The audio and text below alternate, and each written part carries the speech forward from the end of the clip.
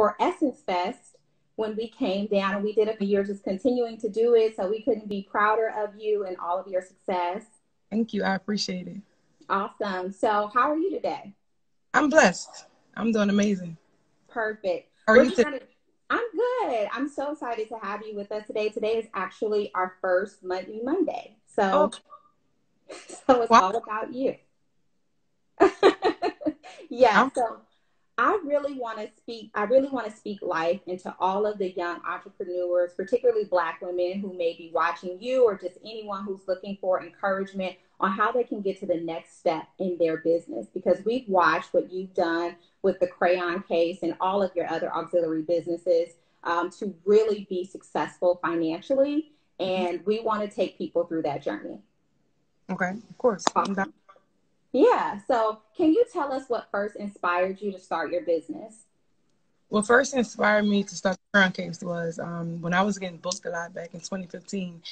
It was hard for me to try to find MUAs in every city I was going to. So I wanted to learn how to do my own makeup. So I used to be on YouTube all the time, trying to learn ways to how to do my makeup, trying to find correct colors for my face.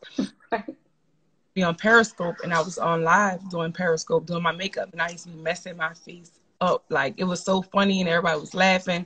And as the months went by, I actually was learning. And they was like, oh, you learn how to do this, what you use. And I'm like, if y'all keep asking what I'm using, I'm going to start selling some stuff. Okay.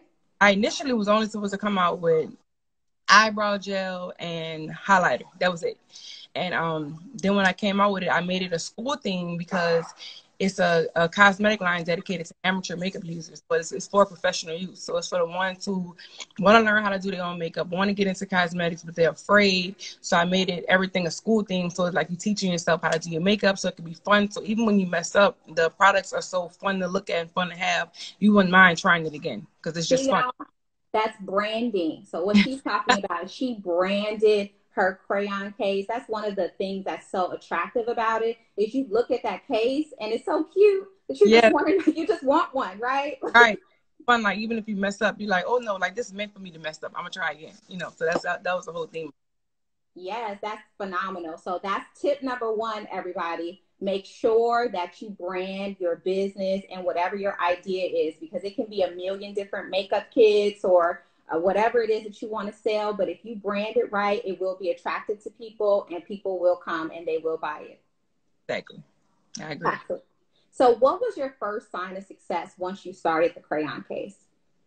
My first sign of success for me was when my palette became a replica, and so many people went to remaking a palette. I mean, it was fake, but the fact that it went so viral and it was being made in China and it was selling it to other people, I felt successful. I'm like, for them to even copy my stuff and try to remake it, made it all wrong, messed it all up. I mean, it was trash. It was a trash palette, but the fact that they tried to steal my idea and remade it, I'm like, oh, I'm successful. Like, yeah, you're on to something, right? I felt like I made something so fire, so creative that they stole it. I mean, they didn't get far with it, because once people was buying a fake one, they realized it wasn't nothing near my palette. But I felt successful. Like, okay, they stole my stuff. It must be popping. So that was for me. That was my first big success moment with the crown case. Yes, and it was popping because they did steal it. Imitation is the best form of flattery. So you are absolutely right. Did that encourage you to keep going, or for one, how did you protect your business in that moment from people being able to steal it? Like, had it not been copyrighted yet? It was already copyrighted and it was already trademarked. But the fact that by being China, you'll have to do a trademark in China as well. And it takes so long to try to get a trademark in China. So it was like, I don't have time to do it. Like, at the end of the day, it's not my original palette. It's not like they copying the same one. It was way smaller. The pigments wasn't the same. Like, it was just a horrible, so it just taught me to everything that I try to come out with, to make sure I trademark it, to make sure it's mine or whatever. But it just taught me to kind of protect my brand more, and I protected everything that I ever came out with. So, but I don't got time to play with China. China gonna do what they want to do regardless. is what it is. We can't fight China. China makes everything, so we can't fight it. So I was flat. Yes. Did it encourage you to keep going to create new products? Yes, of course. Like it encouraged me to whatever I do, put my own spin on it. Like Mhm. I didn't come out with palettes. I didn't come out with setting powder. I didn't come out with, a lot of brands sell this stuff, but make sure that mine stand out from other brands. Like whether it's the packaging, whether it's the quality, like whatever it is, make sure that it stands out. So it definitely made me be more be more confident in whatever I come out with and make sure I put my own spin on it. Make sure it's real eye candy and it's worth buying. Absolutely. So one of the biggest things about your business that I find unique is that you really learn how to use social media to your advantage. Can Yes. you tell us how you took social media to the next level to really help to build your business? So when it came to the crown case, I used my following to kind of promote the crown case. So basically, I targeted all the underdogs. Like everybody know they got a lot of beauty influence.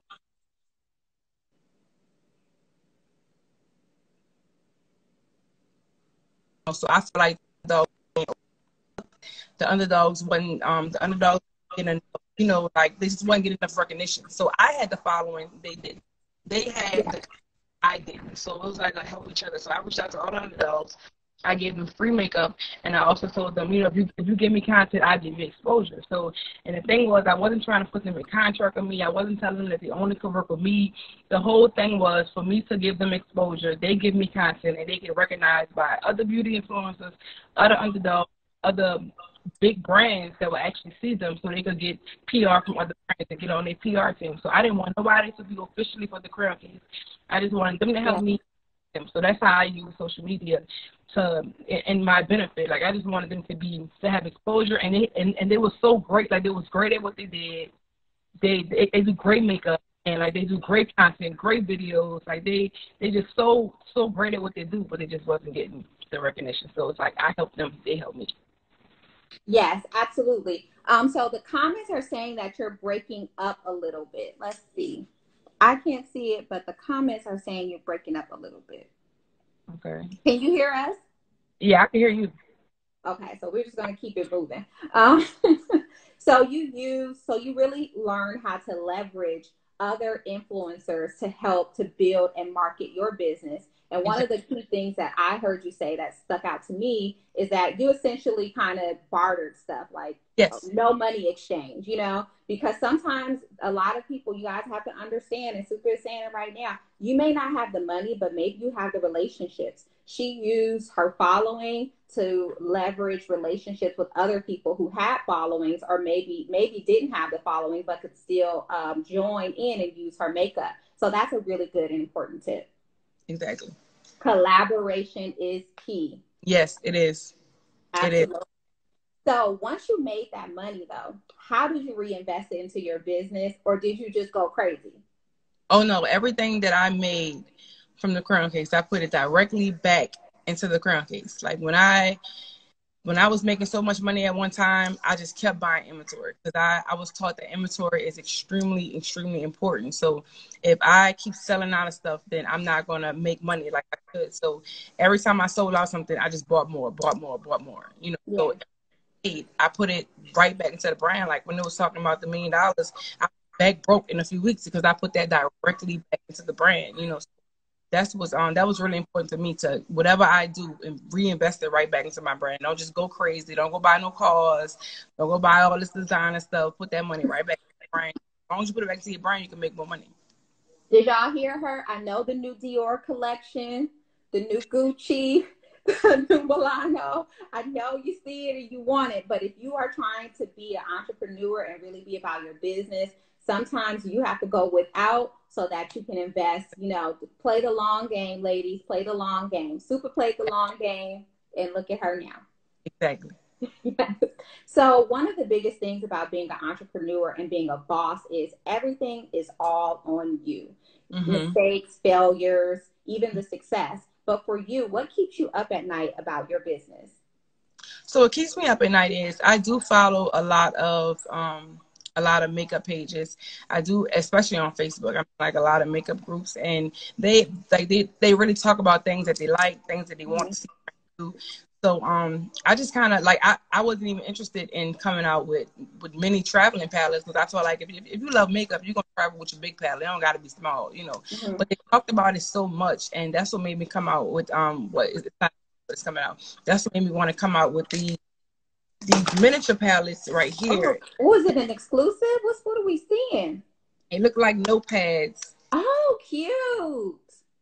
They real small traveling palettes, because they kept talking about how, oh, you know, like we need some small ones because we travel a lot, like especially for the traveling MUAs, you know. So I'm like, okay, well, since they keep talking about it, I might as well come out with something, you know. So that's what, Let me give you something. Give you a little something. I just listen to what they talk about. I listen to what they say, and I'm like, okay, well, I'm just gonna introduce it to my brand and see if they like it. So I stay up literally like just paying attention to what makeup artists talk about, what MUEs talk about, people that love makeup talk about, and I just apply it to my brand. Oh my gosh, please show that to us again, because I want to stress one more time how Supa is a branding genius. Look at this. So these are the mini palettes. It's called notepads. You know, like the notepads you get at school, or you, Fantastic. and each one of them, the colors show like what kind of colors will be inside. Like the red one, they have red shades. Okay. One they have purple shades. The orange one have orange shades. Girl, Blue, you got it. a little You black. got it. Take my buddy. Take my buddy. You got it. It's just so cute. I just want one. So So it's cute. still So notepad. cute. Yes. So, Regular. I mean, you have so many wins, so many successes, but what was your first major loss with your business? My first major loss was me running out of inventory. Like Okay. for Cyber Monday, everybody thought it was a big deal for me, but I feel like it could have been bigger. When I made that $1 million in an hour, I'm like, damn, I could have made so much more money if I had the inventory, right? And I should have been more prepared, because it's Black Friday, you know, Mhm. or Cyber Monday. And if I would have had way more inventory, I probably would have made 2 million, 3 million, 4 million, you know. So I'm like, I cried about it. I was so excited that I had so much money at one time, but I'm like, damn, I could have made way more damn money, you know, if I would have. So I ran out of stuff so fast. Even now, the brand gets so much exposure as it grows. I still can't keep up with inventory. I Yeah. be inventory. I could buy 40,000 is 50,000 is, and then once it drop and go on sale, I sell out. And I'm like, I I thought this was a lot, you know, like I thought this was a lot of product, and it really don't be a lot, you know, because Hmm. they have people who just will just find out about your brand. They first time customers, and they buying a lot of stuff. You know? So I'm still trying to catch up with inventory. I'm not there yet, but I'm still trying. And I'm thinking I'm getting a whole lot of stuff. It's a lot of stuff, but it's really not a lot of stuff, because the brand is big, and I didn't even Yeah. realize that I keep selling out stuff. You know. That's that humility that you have. And I have to say, from personal experience, the first time that you came to Essence Festival, which was in 2018, I believe, we were overwhelmed. Like the staff, everyone was just like, wait, what's happening? Because Yes. her entire booth, you guys sold out so fast. It was just phenomenal to see. I mean, we were in your hometown of New Orleans, but beyond that, just your business had such a huge draw. So even from that, just seeing that with my own two eyes, I can only imagine what it's like when people have global access to the brand. Yes, exactly. I mean, I was happy, but I was upset too. I'm like, damn, we sold out of Essence. About how we sell it's No, Essence. that's good. You want to sell out at Essence. You want to sell out at Essence Festival. That's phenomenal. So we see a lot of the comments are asking how, what advice do you have for a woman such as yourself when before you actually had the successful business and you were just really thinking about how am I going to get myself into a better financial position? What advice would you give to someone who, or even yourself, give past Supa who was Mhm. just thinking like, how am I going to do better? How am I going to get to the next level? Give yourself that advice that maybe somebody else can hear that advice and grow from. So one thing, if it comes to finances, if you already have a job and you're trying to step into entrepreneurship, do not quit that job until you use that job as your stepping stone. Like, do not quit that job. You know, everybody Listen be now. social media make it seem like entrepreneurship is easy, and it's not. You know, and they make it seem like, you know, like when we may brag about how we didn't have no loans and we didn't have this, but we still had we still had social media to help us. So we're not gonna make it seem like we have nothing, you know. But if you have a job, I wouldn't quit that job until I saved up so much money to where when it's time for me to quit, I'm ready, and I could miss out on that paycheck every week or that paycheck every month. Or and even if you still, I would step into entrepreneurship with the job. Like I would still keep the job just in case it don't go as I planned. You know, Tell them. when it comes to finances, make sure you keep the income coming in until you are ready to for your business to have the enough income that your business is making more than what your job is making you. So don't let social media make you feel like everybody is ready. It's okay to quit your job and it's okay to take a risk, but Yeah. don't stop you until that business is creating enough income way more than your job is giving you. And also don't let what anybody else doing discourage you. Like McDonald's not worrying about Burger King. I don't care who else selling makeup. I don't care who's selling palettes. I don't care who's selling beauty blenders. I sell it too. Think about it. When you buy something, when you buy makeup, you don't have one foundation. You have foundation from so many different companies. You got palettes from so many different companies. You got primer from so many different companies. Like, they're gonna buy from you too. Like Yeah. they buy from these big brands. They're gonna buy from so many brands. When you go out to eat, like you're just not gonna eat chicken from one place. You're just not eat pasta from one place. You're trying different stuff. Just because this one brand is doing it doesn't mean that you can do it as well. Because we're gonna buy from you, we're gonna buy from you, we're gonna buy from you, we're gonna buy from everybody. So don't let nothing discourage you. Yes, there are hundreds of thousands of new customers being born every day. Okay, Exactly. understand? Like their makeup has been around since the beginning of the time, and it's Yes. going to continue to be around. So do not be discouraged. Whatever it is that you want, whatever it is that's on your heart, you can do it too. Supa is living proof. Look, she's a branding genius. So I don't know if we're all branding geniuses like she is, but you can take that creativity that she has and try to build on it for your own brand. I want people to drop down in the comments and tell us what your goal is for your business. But in the meantime, Supa, can you describe to us what it felt like to make that $1 million in one day? Or was it an hour? It was the first time it was 9 minutes. The second time it was an hour. Well, I'm gonna rewind. That's my rewind sound. Say, tell us one more time. The How long first did it take you to make a million? the first time it was well, I was a millionaire in 2018. Before the $1 million in 90 minutes, I became a multi-millionaire in March of 2018. Okay, so period. She let us know. So I, I stand corrected, y'all.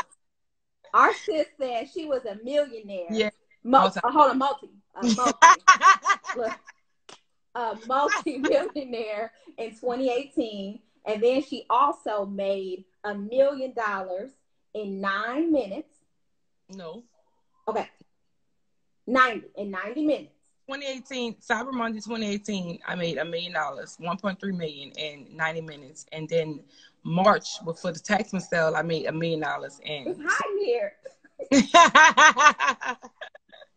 Why it get so hot in here? So what did that feel like? I'm not gonna lie. I cried. I listen. I don't know if I was crying because I was happy. I was crying because damn, I could have made more money with the inventory. But I was so happy for myself, and I was just so happy with my everybody that helped me when it came to my staff. You know, because at the end of the day, I could never have done this by myself. The Yeah. Crown Cake staff is so important when it comes to the Crown Cake. I'm not there doing everything. My staff is. So for them to make sure everything went smoothly, the shipping went smoothly, like it was a great feeling for me. And then I have family working for me, so it was a moment that I could share with my family because they work there as well. And it was just a crazy feeling because I didn't think I was gonna make that much money. Like I'm thinking, okay, I'm gonna have a $200,000 day. I'm gonna have a 300 a day.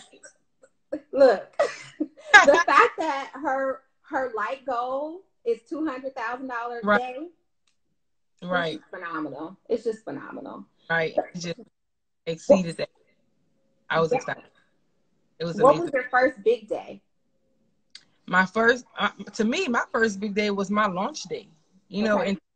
In June 2017, I think I had $33,000 the first day, and I think I only had 7 products then. So I'm like, I thought to me that day was very emotional for me because I'm like, I made $30,000, girl. Y'all not messing with me, and I didn't even realize to me that's no money, regular hold, normal. hold on. Super. Super now. Super now. We got a goal set. That is Right, some money. You're right. Don't worry, y'all. It's money. We know Right. Supa is on a different level. We can get to 30,000 a day. For being your very first day and launch, nobody tried your products. Nobody had it yet. So for being your very first day, that was amazing for That me. was, Right. you shut it down to us. Right. To us, you shut it absolutely down. So I want Right. to get on to talking about some fun stuff. So with all of this money talk, and I know that you're a savvy and frugal businesswoman, but what are some of your fun purchases With business or with my life period? Well, since the crown case. since the crayon case? Since you started your business, what is your biggest purchases that you really were like, okay, all right, this is something I'm doing for myself? Probably this house. This Oh, house was probably money wise, it was my biggest purchase, but it's we can still hear the echo, so we know it's big. Because it's echoing everywhere. It's just it's bouncing off the wall. So we know you got space. a feet. So money wise, it was my biggest purchase because I'm like, okay, and I didn't even realize that I seen the home already. This was around the time I was sick. You know, I had a lot going on with my memory and stuff.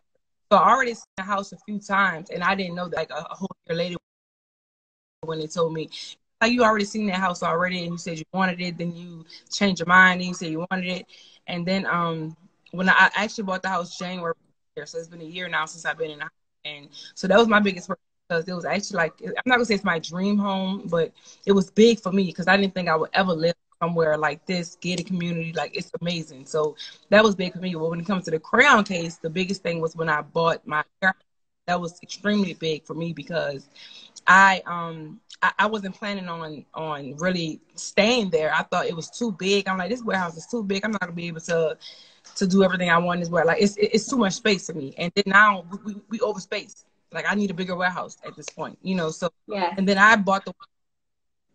I was in labor. You know, we done. I signed my paper. They came to the hospital, and I was in labor. I was having contractions, and I signed my paperwork while having my baby. So that's a big accomplishment for me because I'm like, okay, I bought my house. I'm having my baby. It was the same day, like my birthday and the day I bought the warehouse. So that was big for me because it was a special moment. It was a special moment with my personal life and a special moment with my business life as well. And you absolutely like just the gems and the keys that you're dropping and you don't even really realize it. Like what she just said to us is that when she was in labor, she was working. Yes. She was working. So she doesn't stop working. And I think that that consistency and just being diligent about your goals and your business and not stopping. Like it is important to stop and have some wellness for yourself. But what she's really talking about, she's super consistent, you guys. She's super consistent and focused on her business. Extremely. We just love to see it. So, what thus far is your proudest moment? Thus far, my proudest moments. Oh, I would say to me, by me being so successful, my proudest moments is when I bought my mom her house, when I gave my sister a job, my cousin a job, my cousins a job. That was extremely proud for me because I'm proud of the highest paying job they ever had. You know, and I made sure that I wanted my family to be involved, but I picked the family members who was known for working, known Okay. job, known you know, like they ain't quit no job because they don't like the manager, like they gonna stay there because so I picked the ones who's just always about their business. So that was proud for me because they could have been working for somebody else only getting paid so small, and I them biggest like they on salary. Like this is like this job got them where they wanted to be in life. So that was a proud moment. Like my sister was my first employee, and now she owns her own business, and now she done bought two houses. Like just to see her Okay. like that. I'm like, it's amazing because I know that if it wasn't for the crown case, like really did everything they wanted to do in life. They able to travel, they able to do what they want, buy what they want, and they blessed, you know, and they did it without even saying, oh, I have to come work for you. You know, like if they're gonna work for somebody else, why not work for me? You know, and then also get paid Yeah. to then get paid the most. So my products won't put my family on, put my friends on, making sure everybody around me is straight. Like they don't need me because they already got the business savvy mind, and Yeah. help them get where they at. And it's an amazing feeling for me because like we all popping, like we all got our own money, we all doing our own thing. I just be so proud to see them flourish and so proud to see them like they always want to do. I think it's amazing. That's what we love to see. So she put her whole, hold on, we're not going to take you put your whole, she put her team on who she knew would be valuable assets in her business. So that's another major key. She said, she pointed that out. She said she hired her family members, but she made sure they were people that were dependable and that she could trust. So that is so very important. So be very mindful. You want to put people on, but you Yeah, want to make sure that they're people that are going to value your business and that you can trust with your vision. exactly. I agree. Absolutely. So, what are your next major goals for your business? My next major goal, what up with that? I see him in the building. My next major goal is to have multiple streams, Yeah. multiple. I don't want to just rely on the Crown Case. I want other businesses, and I want those businesses do just as well as the Crown Case. And I already stepped into another business as well, but I'm a co-owner, and I want to put as much time as I put into the Crown Case and put it in that one because the Crown Case right now is on autopilot. You know, like I got so many people working with the Crown Case to where like it runs its business by itself, even without my help sometimes. So Yeah. I want as much energy that I put into the Crown Case into my new business as well and start more businesses as well for it to do just as well. Fantastic. So, we are so happy that you joined us today. I want you to let everyone know where they can learn more about you, your story, and your businesses. Well, they can follow me because Follow her. I'm on live all the time. Like I do this on live all the time. Like I don't do classes or anything, but I get on live and I'm real personable with my following. So when they ask me questions, I answer them. I'm always on. I'm always on Clubhouse as well. My Clubhouse is the same thing as my Instagram name. So I'm always engaging when it comes to business talk. Not just business talk, but I'm real personable. So we talk about friends, we talk about family, we talk about relationships. I talk about all type of stuff. So you can follow me and every time I'm on live, if you have questions about anything, want to ask me anything, you can ask me on live.